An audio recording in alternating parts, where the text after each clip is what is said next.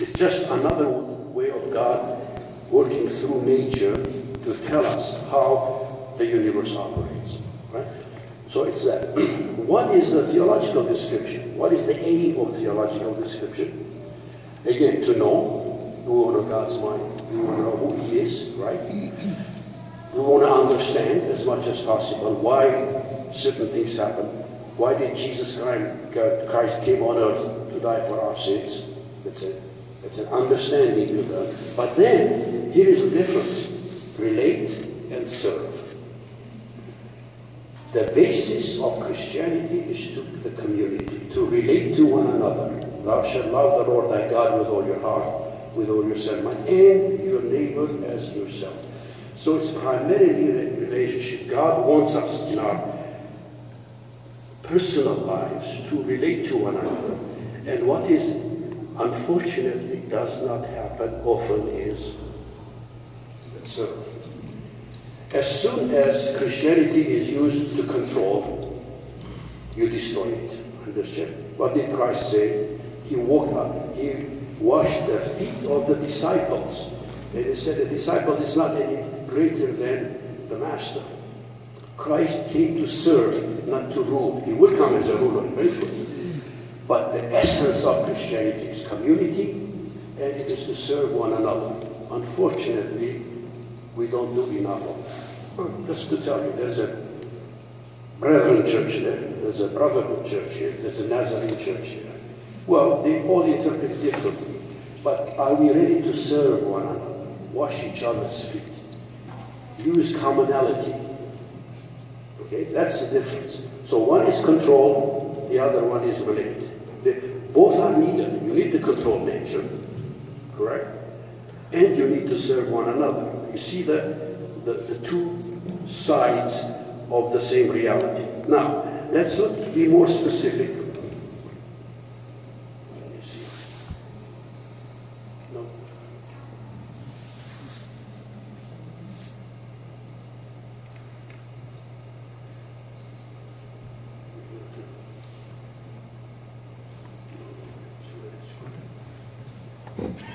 I'm not getting the next one.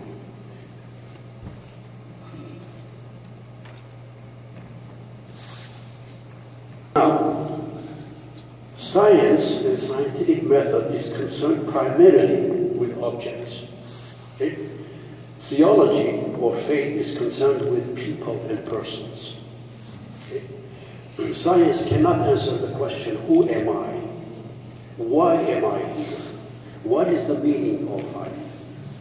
That is theology. That's where faith comes. On the other side, science deals with objects. You know, I'm telling this so you can see the differences and the similarities, so you can appreciate both. Here we go. Science is primarily inquiry. You always ask questions. Why is this happening? How is this happening? In Christianity, it's primarily commitment. You commit to truth. Each of them have an element of each, but the emphasis of Christianity is commitment. The emphasis of science is inquiry. Science deals primarily with mechanisms, okay? Whereas Scripture and Christian faith deals with meaning, primarily. Okay? The next one is relationship to things, relationship to persons. See the difference and the similarity. One speaks of evolution, the other speaks of creation. If there was no Bible, there was no revelation, scientists, that's what I learned from the atheists. You look at it, how did things come from bacteria to today? Well, one way to do it is use Darwin's evolutionary theory. Okay? That is a mechanism that science developed. But we know more through Scripture, and there's creation. God created things. He may have used evolutionary processes. He may not have. He may have done it in 6 nanoseconds, not 6 days. God's schematic is very important. So the emphasis so don't be afraid of evolution. That's how a scientist who does not believe in God will have to explain existence. And so he's going to use the evolutionary process. Sometimes it works. Microevolution happens all the time in the laboratory. So evolution has truth in it, especially in the micro level. It's a macro problem. When it's big, then you have issues. But that's science. Whereas we emphasize creation. God created everything. And He sustains everything. See the two sides. Then you look, science talks about body and brain. The faith emphasizes soul and mind. These are not opposed to each other. When someone says, we will understand how the brain works, you shouldn't be afraid of it. It is one of our efforts. There are trillion axons. There are neurons, trillion neurons, axons, and the whole thing, you know. And my son, for example, got his degree in brain science. We want to find out how the brain works. That's mechanism. But it doesn't say anything about what is mind and soul. Now here is the faith aspect comes of the same picture. So don't be afraid when the scientist says we're going to understand how the brain functions. Eventually, we'll come close to it, maybe. But you can never eliminate soul and mind because that's above the purview of science. Okay, next is temporal versus eternal. Scientific method deals with time primarily, whereas our faith, Christian faith, emphasizes the eternal. There is beyond today. Okay? Then science emphasizes the physical, faith emphasizes spiritual. Emphasis here is the secular. Okay? The other one is sacred. Now, the important thing is these are two sides, two aspects, but there is only one reality. That's it. For God combines these two. He combines the scientific method and nature and scientific method. God combines His revelation through Scripture. So there's one reality, but it has two aspects. The way I usually try to explain this is, let's see if I can do that. If you take a coin, it's like a coin that has two sides. It's one coin, but it has two sides. Two aspects, one reality. If you look at science and faith along these lines, all of a sudden, the differences become less. You don't have to attack one or the other. You can put them together because we need both. Both aspects we need in our lives. God's two books, two aspects, one reality. Now, one thing I should add down here is science, this is also important. Science continuously raises philosophical questions that go beyond the competence and the purview of science. It raises questions. Science has a circle with its boundaries. Faith has a circle with its boundaries, right? They do overlap some, but science cannot be used to prove or disprove God. That's beyond its purview, and no scientist has the right to do that. I ask my atheist friends, you don't believe in God? How do you know there is no God? Or science proves it. Science proves nothing when it comes to God. It's very key. Okay? Science, if the scientist has to limit his understanding to the observation, testing, and so on. Whereas Christianity asks philosophical, theological questions. Who am I? Where am I going? What is the end of life? Is there anything beyond life? See, these are legitimate questions. Even the scientists ask. Anyone who tries to, it's usually the younger people. When I was at Princeton doing my graduate work, the proudest people who said science will do everything were the young Chachal scientists. The Nobel laureates, one of them especially, who was one of my advisors, they're much deeper. They say, well, we really don't know what reality is. We have to be careful in not going beyond what science tells us. The sector is very, very important. It's very fundamental. Scientists need some humility. They think they have everything. You know, we also evangelicals, we need some humility. That science is wrong. You know, that evolution is bad, and so on.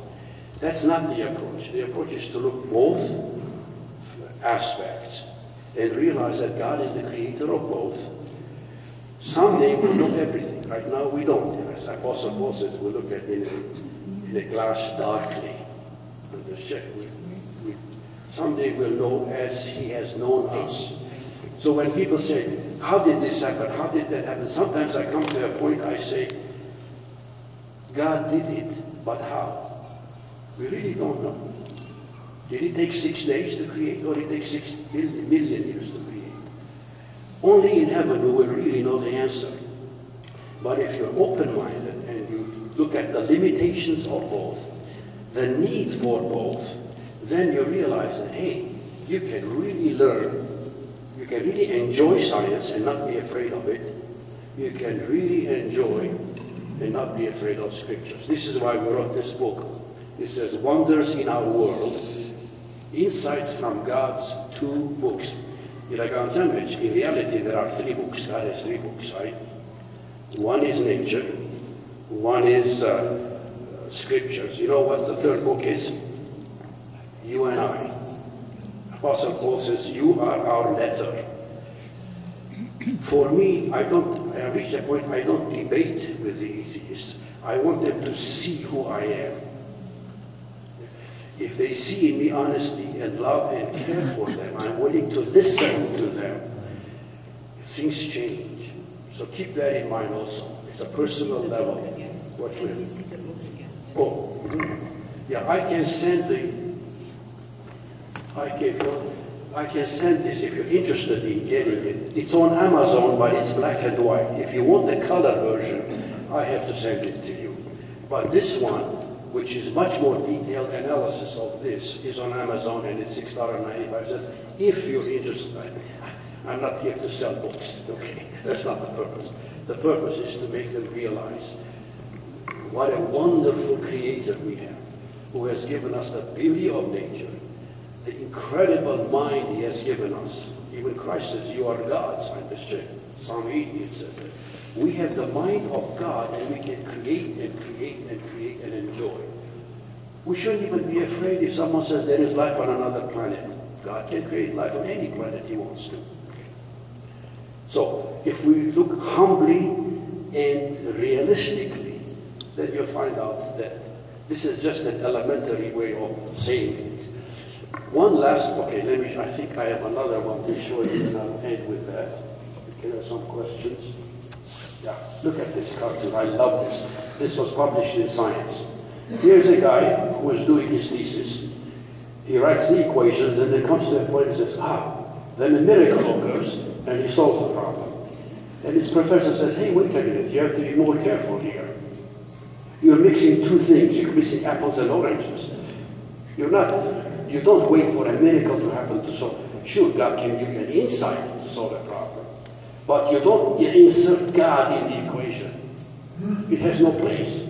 This is science. Am I making sense? That's like a sentence. These are elementary points, and that's where you start. Each has its domain. They do intersect because God created both. But if there are questions and problems, eventually we will resolve some of them. And others we will never resolve until we're in His presence.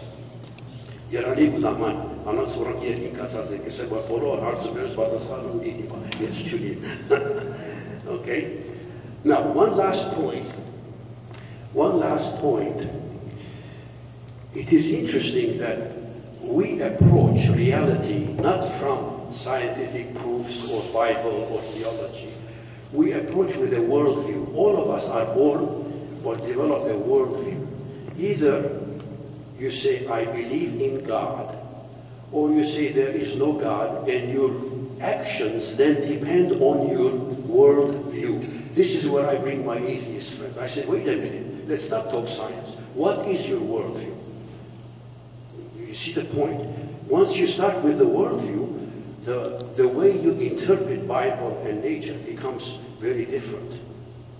And there are 3 major worldviews. The first one is Judeo-Christian worldview, one God, Christ, and so on. Or you don't believe in Christ, but God and scriptures. Then there is the ontological naturalist. You know what that is? Atheist. If someone says, I don't believe in God, you want to impress them, say, oh, you're an ontological naturalist. Most of the time they don't know it. Ontological naturalism is what there's only nature. There is nothing beyond nature. That's ontological naturalism. And communism, all are part of that. Nihilism. Then there is the pantheism. You know what the pantheism is? Everything is God. That's the Eastern way of looking at things. Those are the three major worldviews, and that's where things start. That once you pick that, then you can explain to the person, hey, your worldview is this, this is my worldview, that's your worldview, let's see which of these is more satisfactory, and that's where you start. Okay, I've spoken a lot, enough. I just want to leave it here. I don't want to dump everything on you. It's not easy to do that. The other thing is people were wondering about my tie. If you notice, I have a tick in my eye, a hemifacial spasm. I wanted you not to look at my eye, but look at my tie. Okay, we have a few minutes for questions. Yeah. If you want, there's no question that is bad. There are answers that are bad. What do you call other religions? Under what? That's it. Well, Islam, there's the one God group which is called, in other words, Jewish, Christian, and Islam are in the one God category. The atheists are existentialists, nihilists, communists, okay? That's another category. Hindu, Buddhism, and that category goes under pantheism. Rough divisions. And then there's pagan, that's a fourth one. Some people are pagans. They believe in many gods. And they worship this, they see God everywhere. Yeah. Anything you can share with us regarding your interactions in that society? Something that interesting happened? With the atheist society, yeah. Yeah, it is a very difficult society because they have made up their mind there is no God. It's easier to talk to skeptics, agnostics, because they're searching. And interestingly enough, I was shocked how many evangelicals have become atheists. Their background is, and then you dig into it and find out that they had some terrible experiences in a church or in a home. And they throw the baby with the bath. Yeah, you throw the baby with the bath. Why throw the whole thing off when something bad has happened into your life? Okay? Yeah.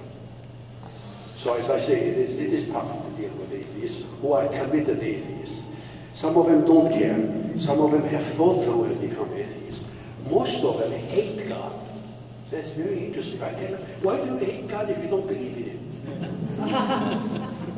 It's odd, but they do. Why a lot of them, not only they hate, but they don't want to, they kind of attack you or right. They want you not to believe. Yeah, those are called, not to believe, but they don't want you to believe it. In Armenia we used to call them Mardin Cho Anastasiu. In other words, there's a lot of activity going. It's called militant atheism. That was the Soviet Union. I remember, I think I mentioned it in my last year Charlie quiz. When I was at Yerevan State University as a professor, next door to me was scientific atheism, Amyonagar. So I went to talk to the leader. I said, if science is communism and science are atheistic, I can tell the students that Christianity has a scientific basis also. You know what he said? He said, no. So, the Soviet Union, we have one propaganda, atheism. 3 years later, this was 1986, 3 years later, Soviet Union collapsed. I went back.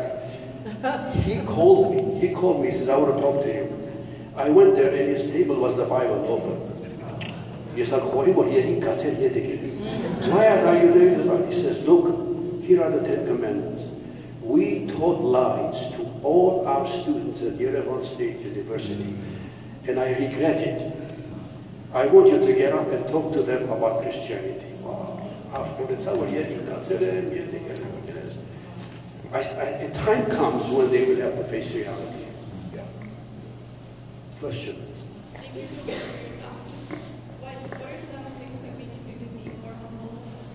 Oh, more humble. Oh, that's Barbarina, you said. What should we do to be more humble and loving? Follow Jesus Christ. Apostle Paul says, for the sake of Jesus Christ, I gave up everything. What did our Lord say? I'm washing your feet and I'm your master. How much more you should be able to. It is a difficult thing. But intellectually. Oh, intellectually, well, that's hard. Intellectually, I'm an intellectual Christian, not a hard Christian. More intellectual than hard Christian. And that brings pride automatically. Oh, I graduated from Princeton. Big deal. Who cares for Princeton? God doesn't care for Princeton. What are you doing to your brothers and sisters? How are you helping them? You see, it's a battle you're going to have. Intellectual Christians move one direction. Hard Christians go around, speak tongues and shout. That's the other extreme. Somehow we have to have the heart, start with head and go to heart. And I prayed to God. I said, Lord, give me a heart for my friends and my people so I can love them. Because I know that intellectually I accept everything. But in reality, I fall short. Yeah. Thank you. Very good question. It's a personal question. Well, I need to kind of stop here because soon I will have to go. And I thank you.